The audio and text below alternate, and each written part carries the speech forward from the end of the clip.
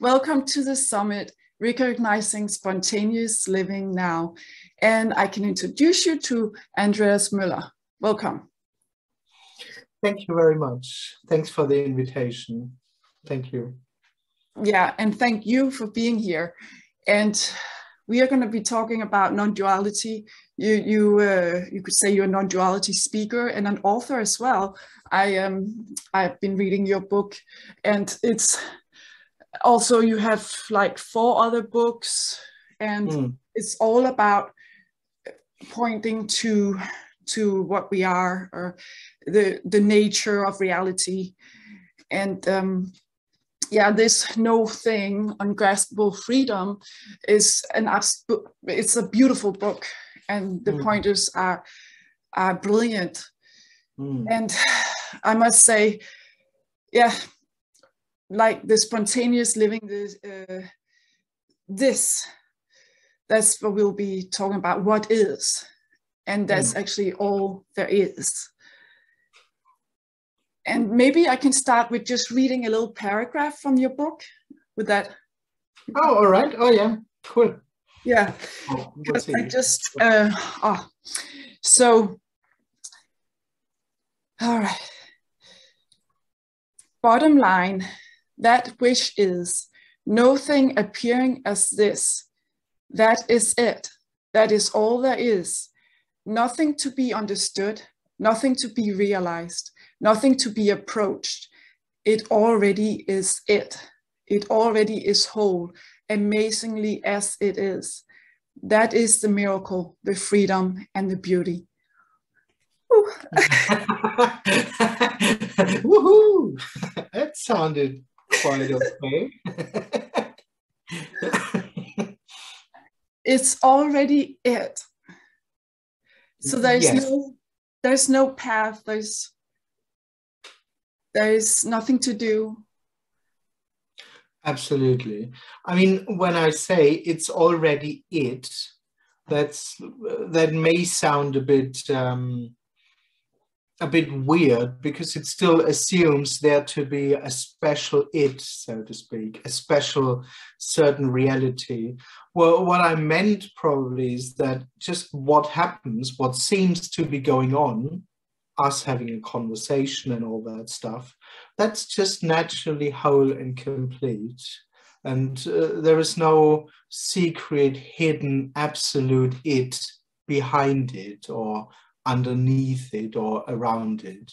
I think that's what I meant when I say that that's it. That's whole and complete. Like what is, it could be expressed that way.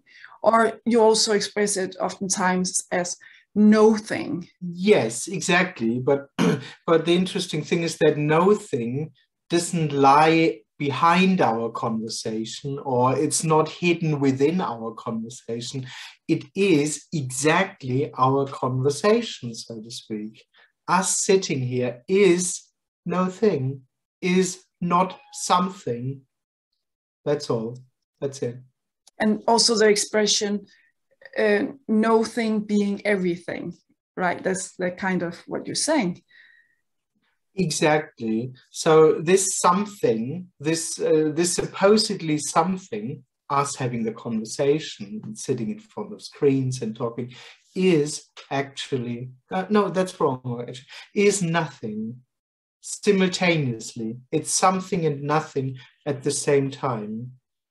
It's not actually nothing. I don't know if that's clear. It's just something and nothing simultaneously.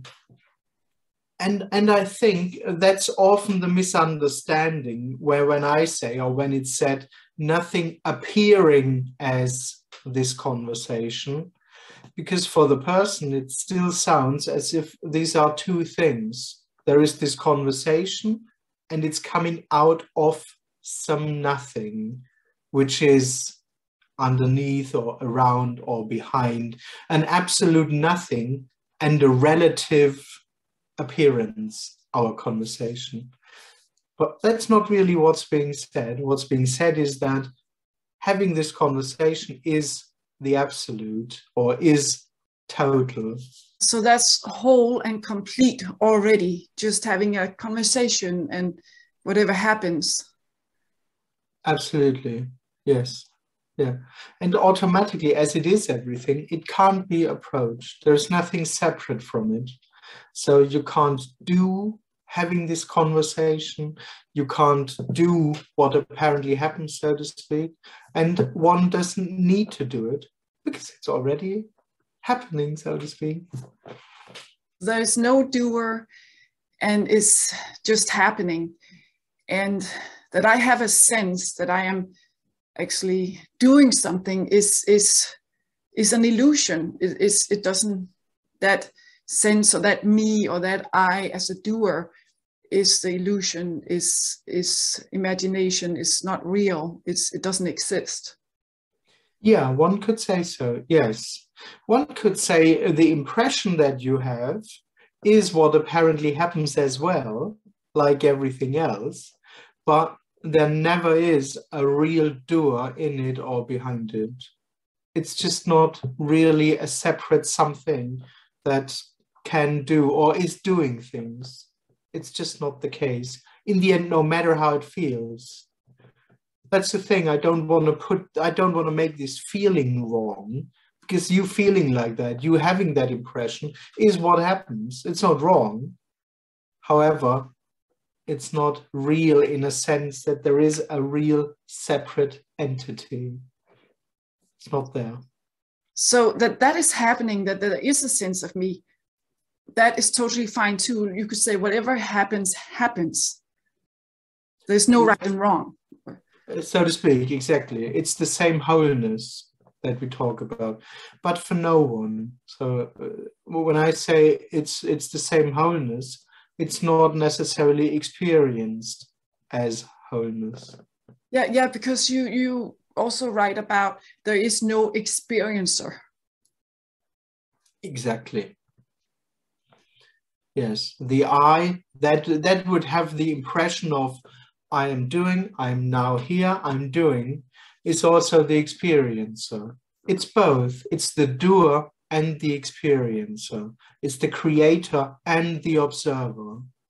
Apparently, because it's not real. Actually, it's neither nor. But the person experiences itself as some things I can influence, some things I can do, and some things I can only observe or experience. Yeah, because somehow life seems like one big experience. Well, for the person, this is life. For the illusion, so to speak, this is what life seems to be. Me being here and experiencing things. That's what the person would regard as that's what life is. My presence. Yes. But there is actually, that presence is illusionary, that object subject of being aware of something or conscious of something, that's part of that sense of me. Exactly. That is the sense of me, so to speak. That is, when one could say that is the basis of the separate experience, or that is the description of the separate experience. I'm something and I'm aware of a separate happening. I'm aware of a separate something. That seems to be an experienced separation. That falls away when there's not this subject object happening. Then you could say you recognize, or you don't recognize, but there's a recognition of this just happening. Yeah, one could say so. Yeah, there is an apparent recognition, because that's the other thing, that the dropping of that, or the turning out, or let's put it like this, liberation would be the turning out that this first subject, this I, doesn't have any substance at all. Very simplified or very superficially, one could say that's the dropping of the I. Actually, it's the turning out that it was never real. So, but as we talk, this would be the dropping of the I. And yes, what's left is this wholeness. What's left is what apparently happens, which is just naturally whole and complete. And one could say, as a story, apparently that's recognized.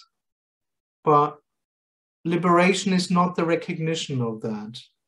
So liberation is really the melting away of this separate energy, this separate feeling, with no replacement, really. It's not replaced with a real recognition. So that's why I'm very careful, so to speak, with the word recognition, because it opens up a huge potential for misunderstanding. That's how it is with a lot of words, right?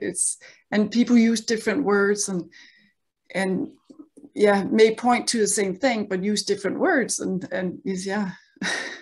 Absolutely, because I mean, what I think about recognition is that it's very easy for the person to turn it into an experience, because one could experiencing also regard as to notice, to be aware of, to recognize, to become aware of a circumstance, and to recognize wholeness, for example, or for the person it immediately sounds like, I can recognize that. I can come to a state, to an experience where I'm able to see wholeness. And in that sense, this will never happen. You can't also not do anything to make, you could say, that sense of me or I melt away. I mean, there's nothing to be done. Absolutely. Totally. Yes. Yeah. Yes. Yeah. And then that's a tough one. Apparently that's a tough one for the apparent eye, because we'd love to do something, but all it's doing is already illusory. That's the thing.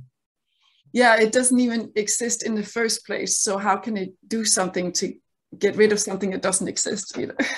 Exactly. It's just this whole idea of doing something for whatever, the end of me or enlightenment or stuff like that. It's just circling around in its own stories. You could say it's just what is, this, what's happening. And whatever I do, whoever I am, whatever it is whole. It's always wholeness. It's always, we already free. Totally. Totally. And it's an utter surprise.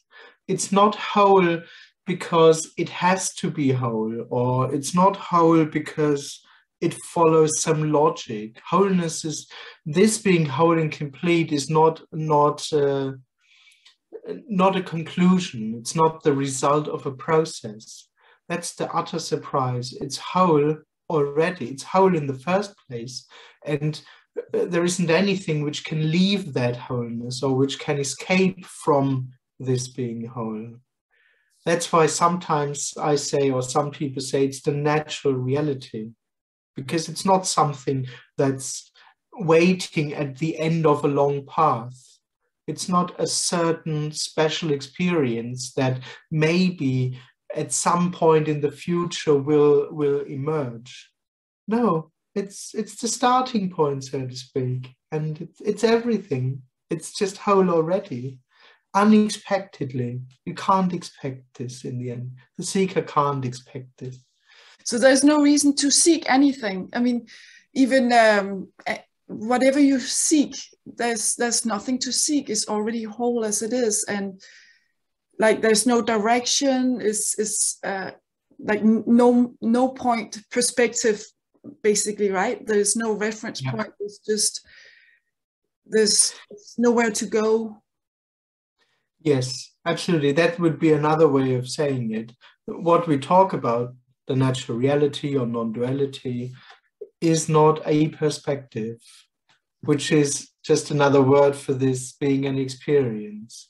It's not a way of seeing life or a way of approaching or experiencing life. Absolutely. One can just be as one is. Like there's nothing to change. There's nothing. just be whoever I am as a human being here now. Yes, yes. But the experience of existence, the experience to be that, that's illusory, that's not real. So in the end, the same thing, being who you are or being you also is happening already. This too isn't something that you can do or you have to do. It's just what being you or being me, so to speak, is what apparently happens as well, like everything else already. You don't even need to do that, so to speak. You don't even need to be you, and you don't even need to experience being you. You are you, so to speak, anyway already. Like everything else, like the screen, like the wall, like the plants, like the clouds, like everything in that sense. Again, when you say it's enough to be me, I don't mean this position, this sense of, this is me, and now I can consciously be me, and that's enough and stuff. No, no, no, it doesn't. It doesn't have to be done or experienced either. Yeah, Being it's you. just spontaneously happening. Exactly.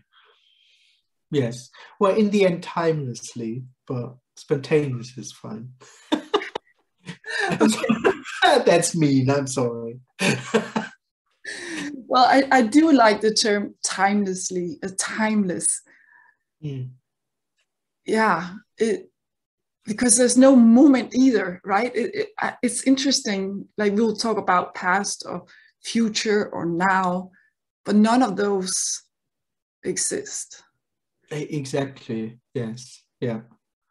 It all melts together into something that's completely unknowable. Time, present, past, future. This whole experience to be on a path and stuff like that. It completely, yeah, as I say, they melt together into the unknown. And in that sense, not even a moment is left. No here and now experience. This would be this experience to be something now, here, knowable, experienceable, stuff like that. That's not real. That doesn't exist. Yeah, there's literally nothing. I mean, everything is taken away. That's, yeah. Just Well, the unknown. Maybe all there is that nothing, the unknown, which is everything. And yeah, it's just unknowable. yeah, yes, exactly. That's the interesting thing. All the parts are taken away. And on the one hand, then nothing distinct or certain is left. On the other hand, what's left is everything. This nothing, or sitting in front of a screen being nothing, graspable, experienceable, is at the same time absolutely everything. You can see it's not understandable at all. Like, Yeah, yeah. I too don't understand it. It's inexperienceable. It's not even how it really is, can't only be understood. It just isn't experienced even. You can't experience how it really is. Impossible. Just impossible. because it has not to do with experience or Because there is no experience, because experiencing isn't real. And experience, if it would be real, would only be in separation and experiencing parts. It would already be totality split into two parts, where one tries to experience the other part. it does feel like though that I'm here living a life. It's like Yeah, that's the dream.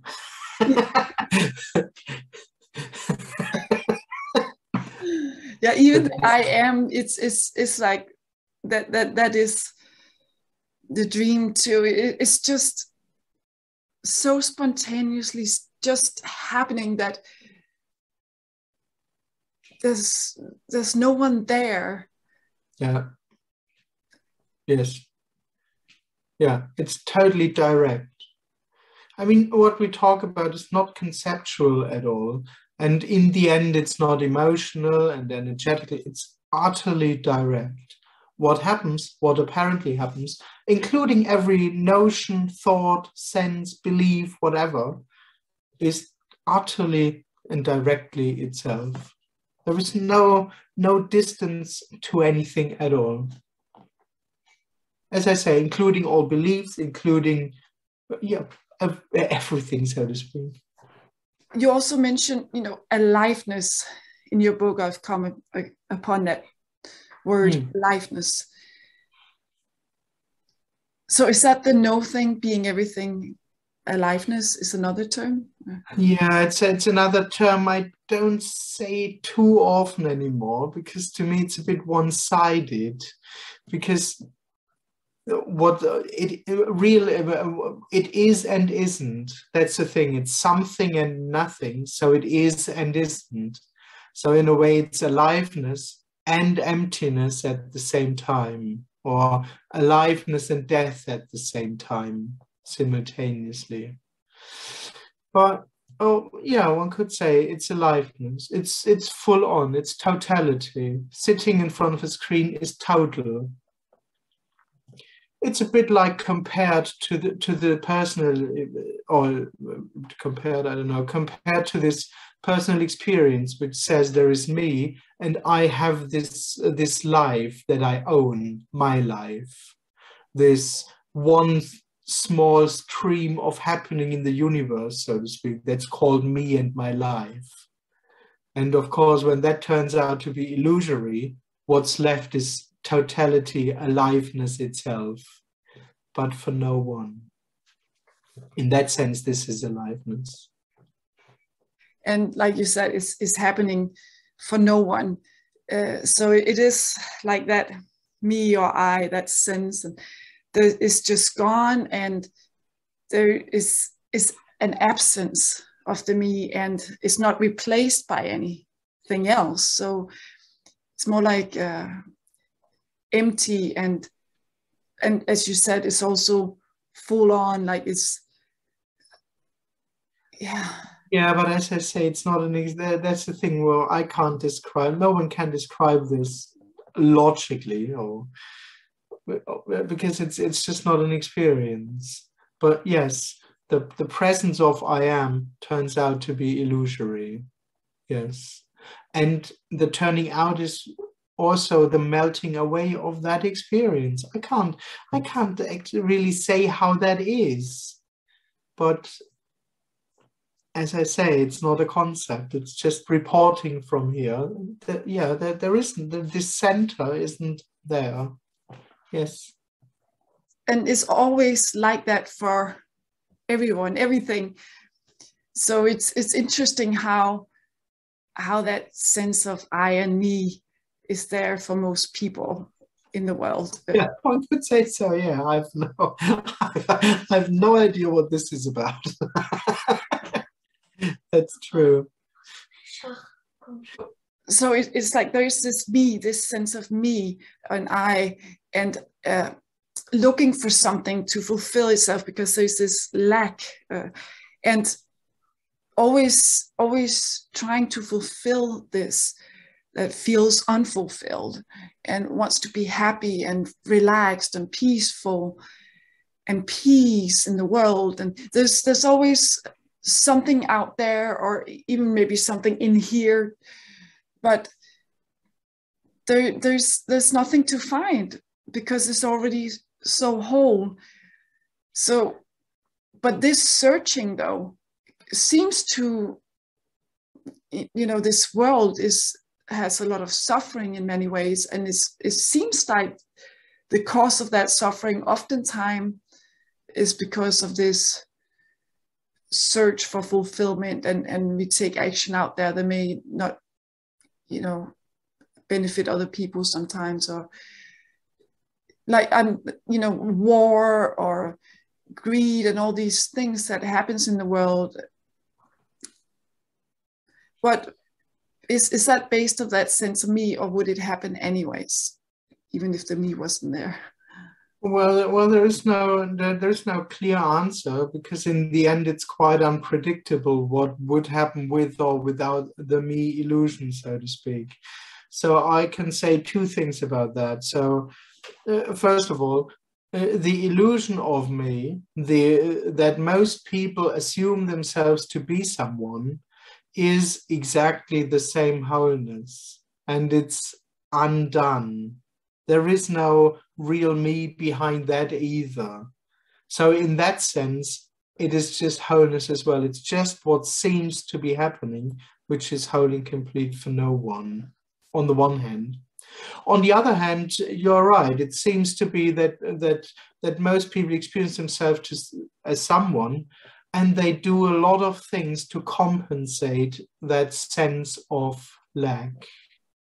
And yeah, it seems to be that a lot of war and struggle and stuff like that seems to come out of that. Yeah, true. But it's quite impossible to say when the illusion of I am would drop, so to speak, in the world, or for a bigger amount of people. It's quite unpredictable how it would look like afterwards. Because on the one hand, yes, maybe the potential for a lot of frustration and struggle and stuff would be gone, but how it would unfold afterwards, no one knows. No one knows, really. But I assume that many struggle. I mean, I assume that it might be very hard to fight for the belief in one's own God against another belief, for example. I can hardly imagine that this would be happening, to be honest. Yeah, like when all beliefs go, it's yeah, there's not that. I mean, the opinions may still, and you may still have belief and such, that won't change, but you know, they're just what appears. There's no identity in the opinions or beliefs or preferences or anything. So to speak, there isn't anything here that uses beliefs for one's own definition and security and safety. Beliefs are fine, they're totally fine, but they are, as I say, they are not used. They are not needed for one's own definition. So yeah. But do you feel a change in you after the me fell away? Did life change for you? Well, that's hard to say, because in the end, life is constantly changing. But yeah, it seems to, apparently. But yeah, it seems to, of course. I mean, it was the end of the seeking dynamic.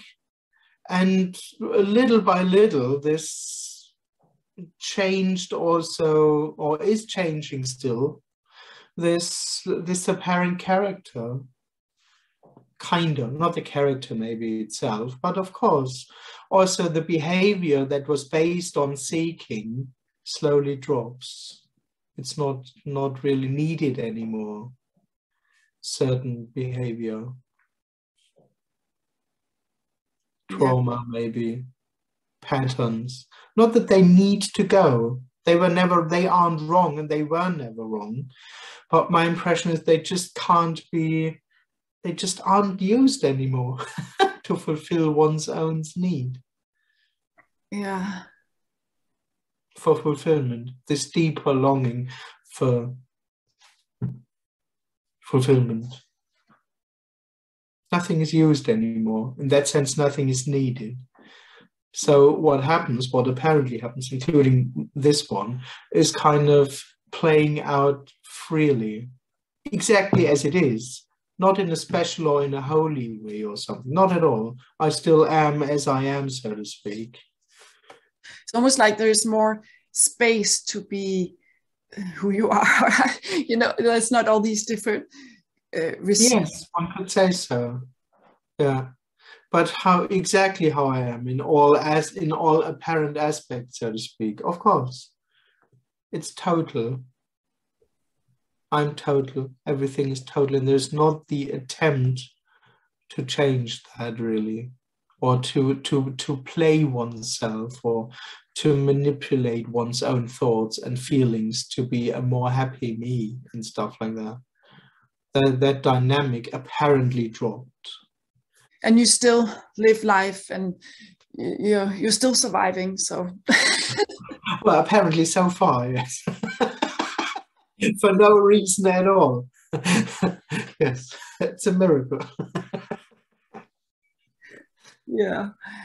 I also I like how you say, life and death is like, it's basically the same, right? Oh, Life. absolutely. Yeah. But then when the body dies, it just seems like there's no more life. Yeah, for the person, this looks like a huge difference. But it's for the person, it is this difference between I'm now here and death is unknowable, but it seems to be the direct opposite of me being now here, so to speak. See, that's how it seems for the person. But this presence isn't real already, and this whole dance around the ideas of life and death, presence and absence, it's just only part of that dream of I'm present. Yeah. This whole narrative just drops. This whole paradigm of life and death just drops when that which believes itself to be alive turns out to be dreamt or turns out to be unreal. And that's so when you sleep at night in deep sleep, it is like there's no one there.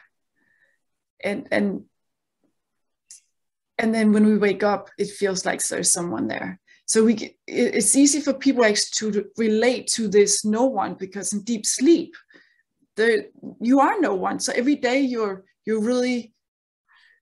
That's right, but my impression is that the person can only relate to the concept of deep sleep.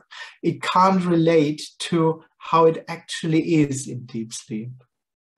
Because you don't remember, you don't know when you wake up, like how deep sleep, how it actually was and how it felt and stuff like that. Exactly. And in a way, the same applies to during the day.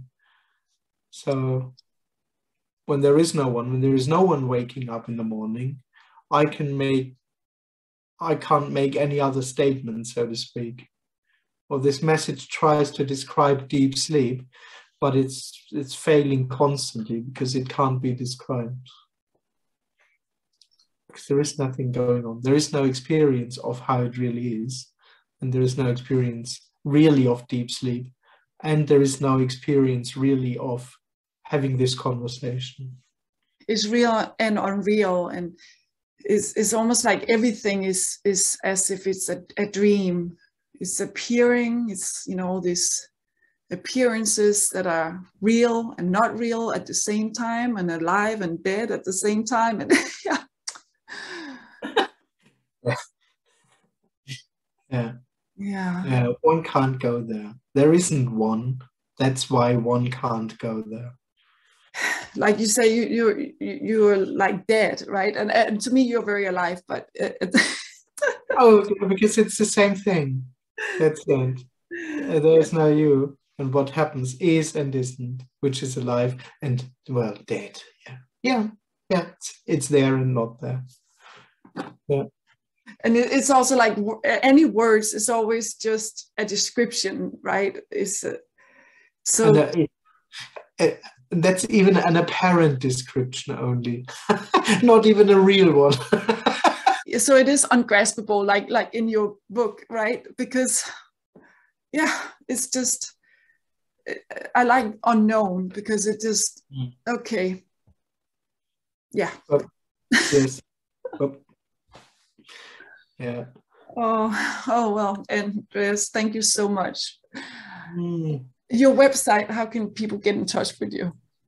Well, I think the website is thetimelesswonder.com, one word.